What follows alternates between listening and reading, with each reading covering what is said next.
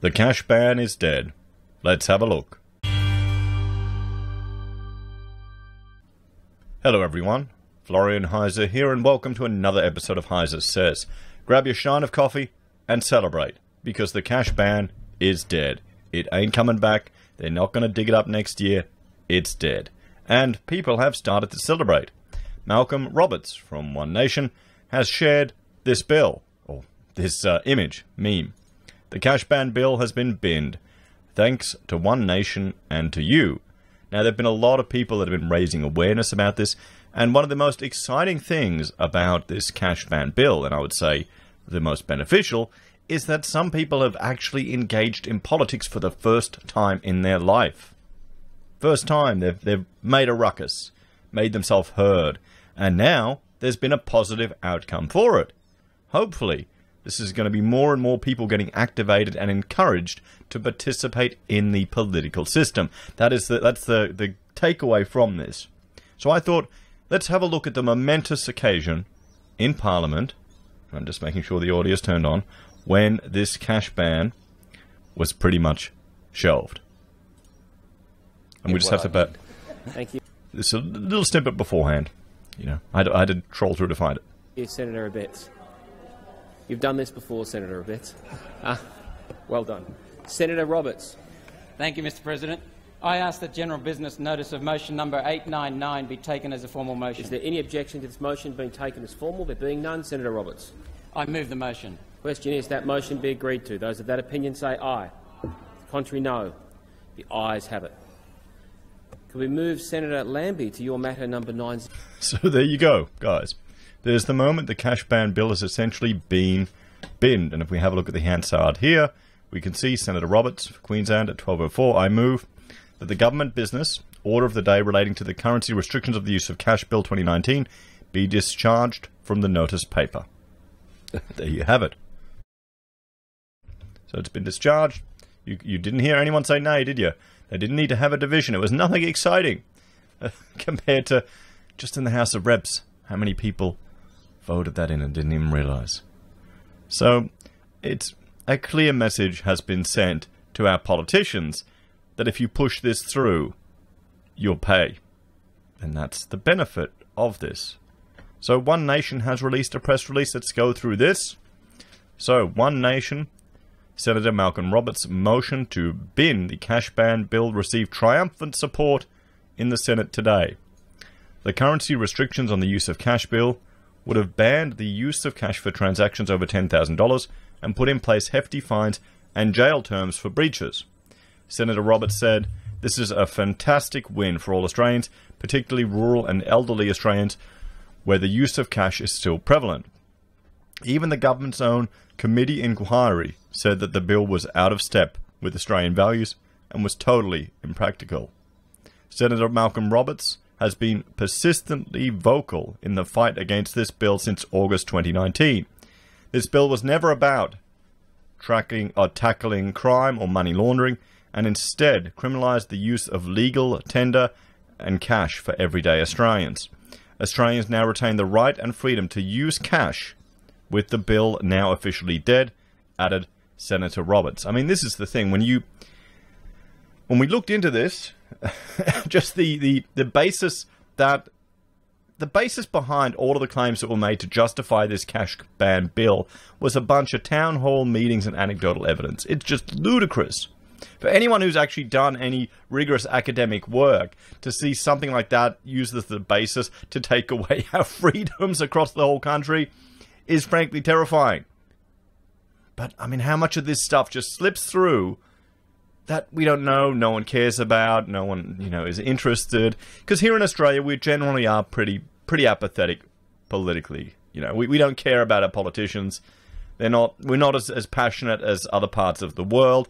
Most Australians think, if they just stay over there, do their waste their time, play around and piss away money, I can live my life peacefully.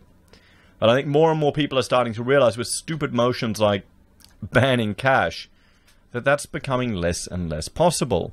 We need to get more people politically active, more people excited that they can actually have an influence on what our politicians are doing. Because it's not often, it's just the people who make the most noise.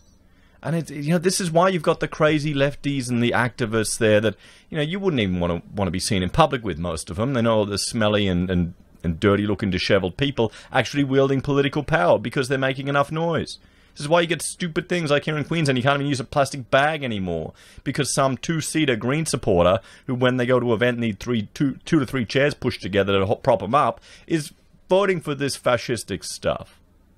But nevertheless, you need to be. It's good. It's good and encouraging. One Nation received a groundswell of support from a wide range of Australian communities for whom the use of cash is cultural. Senator Roberts said, "I would like to thank the many groups who organised community campaigns against the cash bill, including the Citizens Party, John Adams, the Martin North Show, Heise said, oh, hey, Heise says, got a mention, isn't that nice? Nuggets News, Taxpayers Alliance, Bank Reform Now, and the Bitcoin community. While the cash transactions over $10,000 must still be reported to AUSTRAC, I'm told it's, even $5,000. It is timely. It is a timely to remind retailers with Christmas on the horizon that cash is legal tender and ought to be accepted from customers. One Nation's resolve and persistence to stand in defending the rights of everyday Australians has won the day." I mean, I can understand why businesses do not want to accept cash. I can completely understand it, why you don't want the risk of someone dipping their fingers in the till. So you know what you do? You give people a discount when they take that risk for you. That's how you do it. It's that simple. But, I mean, there you go. Good. They got it through. It's been binned. So let's have a look at how it's being reported in The Age. And this was sent to me by a viewer, so let's go through this one. So plan for the $10,000 cash ban. Dead, dead, and dead. Fantastic.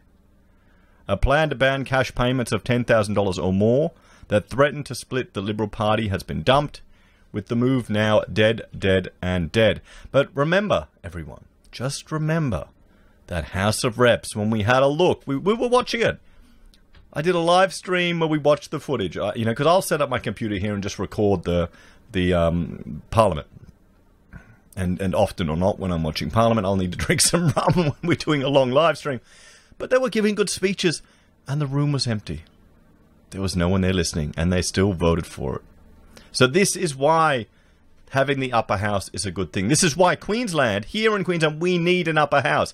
As much as I hate to say it, we need another house in government. We need to get that upper house back. Labor destroyed it back in the day. We need to bring it back. The problem is none of the major parties, once they have power, are going to implement it. Maybe that could be a point of difference for Liberal. They've gotten decimated so many times here in Queensland. That could be a point of difference. Bring in a Senate so there's oversight, so there's representation everywhere. In a motion moved by One Nation, the Senate on Thursday officially dumped debate on the proposal that emerged from the government's own Black Economy Task Force in 2017 as a way to crack down on organised crimes and those seeking to avoid tax. Well, just reduce a tax, okay? There you go. Then you won't have to, carry around bags of... okay, come on. Why are they even worried about it? There's so many legitimate ways people avoid tax that have, tremendous implications for the economy, like, negative gearing, pumping up, causing a housing bubble. But we don't worry about that, do we? Under the proposal, businesses would face jail terms of up to 2 years and fines of up to $25,200 per offence. That's just insane. If they made or accepted cash payments of greater than $10,000, and they were saying that, we're just going to be compliant. Australians are just going to comply because there's no way to police this. You know what it'll be? It'll be someone dobbing each other in. It'll be a Karen reporting you to the police, the federal police. The laws were supposed to start this year, but have been delayed in part due to anger within the general Liberal Party membership at the move. Despite a series of amendments to the proposal, the government faced the prospect of Liberal senators rejecting the legislation in the upper house. Assistant Treasurer Michael Sukkar said the government had recognised the impact of the pandemic on the operations of small business and the broader community. As we progress through to the recovery stage, we recognise now is not the time to impose an additional burden on small business, he said. Oh, sure, mate, sure, that's the reason. It's all about I love it how they frame it. So, I mean, it's politics, of course. They've got to frame it in such a way that we're doing this to be nice to you, to not put another burden on you, when all that government loves doing is putting burdens on people. Try starting a business in Australia, guys, and you'll know what the burdens are. The government is implementing a number of measures to tackle serious organised crime, as well as increasing the resources of the Serious and Organised Crime Program. A cross-agency program of work comprising the ATO, Commonwealth, State and Territory Policing, and other law enforcement agencies working to disrupt serious organised crime in Australia. One senior Liberal MP said the laws were now dead, and dead, with no appetite within the government to re-prosecute their introduction. The Black Economy Task Force, which made the original recommendation of a $10,000 cash limit, found the restrictions would go a long way to preventing the deliberate avoidance of GST and other taxes. Making the payments in cash makes it easier for businesses to underreport income and to offer consumers discounts for transactions that reflect avoided obligations, gaining a See, this is all anecdotal. This is what they're saying here is anecdotal evidence. They did a bunch of road shows. There were less people turning up at those roadshows than went to the Senate hearings, or that actually submitted complaints, and it's anecdotal. Now it's being presented here at fact. They should say, the Black Economy Task Force found anecdotal evidence based on hearsay. But no one's going to look into that. The limit will also help to change social norms which legitimize participation in the black economy. Just reduce our taxes, guys, okay? Come on. Just reduce the bloody burden on Australians, and you won't have to. Maybe you'll get some innovation in our country rather than just, advanced methods of, doing cashies. I mean, come on. I don't think cashies are the biggest problem in Australia. A subby giving someone 10% off or something on a toilet declogging. Oh no. Or someone doing a haircut, but they're going to spend the money anyway. Within the Liberal Party grassroots, however, there were fears about limiting a legitimate form of payment. Businesses, from the funeral parlour sector to online second-hand goods retailers, also raised concerns. Since the advent of the pandemic, the use of cash for payments has declined sharply as retailers move to tap-and-go technology. Withdrawals from ATMs have also fallen. But there has been a surge in the number of $50 and $100 notes in circulation between January and the end of November. The value of $100 notes in circulation has climbed 15%, while $50 notes has jumped by 23%. Yes, because some people should always have a stash of cash at home. Remember what happened with the bushfires when people didn't have money, they just robbed stuff. And I know, there's talk as well of using contact tracing on your cards and things to find people, to track. I'm not surprised it wasn't just done straight away. What will they find with me? They'll find, how often I get 7-Eleven coffees.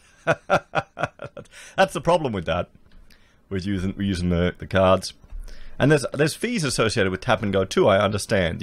Some will charge you a fee even if you use tap and go as opposed to using your card another way. When sometimes, frankly, cash is faster for small payments. So there we have it, everyone. One Nation is celebrating, rightfully so, the binning or death of this cash transaction ban. I am encouraged by the number of people that have become politically activated because of this. Hopefully, you'll start to see a groundswell of people that are encouraged, and we can shift the Overton window to a more sensible position.